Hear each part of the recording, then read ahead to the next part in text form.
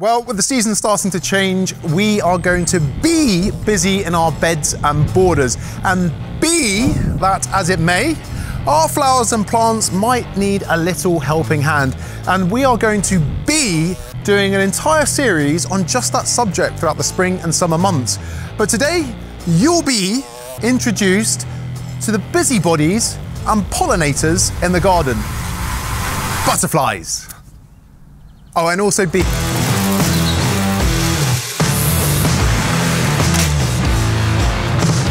Now, without bees and other pollinators, our flowers and plants simply wouldn't flourish.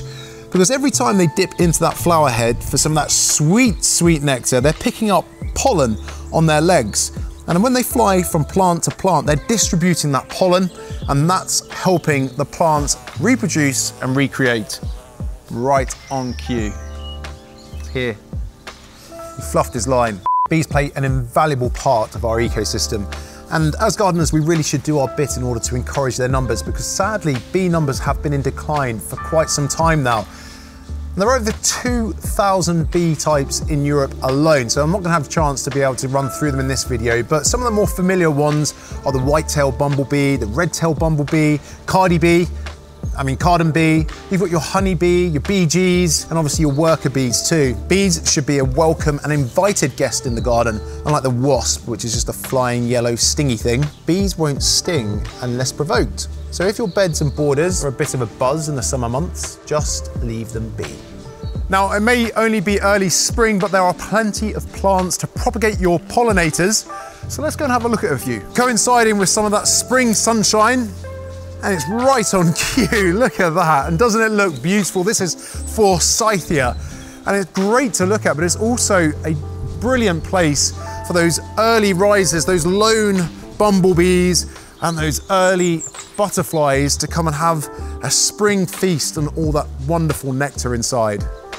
Oh, never mind the bees and the butterflies, I want to get in on this stuff. This is ribes, this beautiful pink flower that appears at the early spring, but I'm gonna get very wine tastery now. It's the bouquet, just full of rich, fresh fruit aromas. There's no wonder this appeals to the butterflies and bees at this time of year.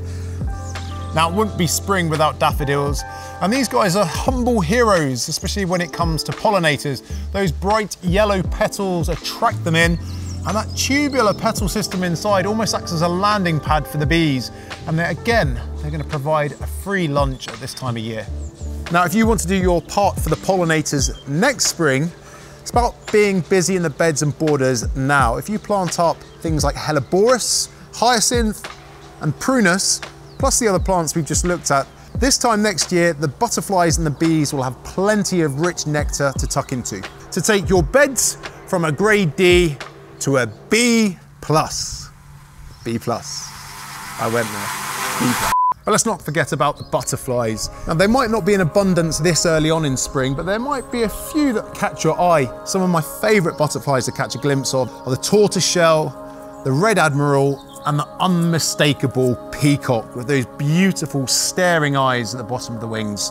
And again, there's plants that we can add to our garden in order to encourage butterflies to pay us a visit. One of my favorite plants, Verbena bonariensis, provides height, structure, and color, but most importantly, the butterflies love it. Low down, lavender, and who doesn't want lavender in their garden? That rich color and that beautiful perfume, and again, the butterflies will flock to it. And last but by no means least, the butterfly bush itself, Buddleia. It grows pretty much anywhere. It needs little in the way of care or maintenance, but my goodness me, the butterflies love it. Pretty much any flowering plant is going to bring in the butterflies. But contrary to that, butterflies also like areas of long grass and rough ground, areas of brambles and nettles, because that's where they're going to lay their eggs.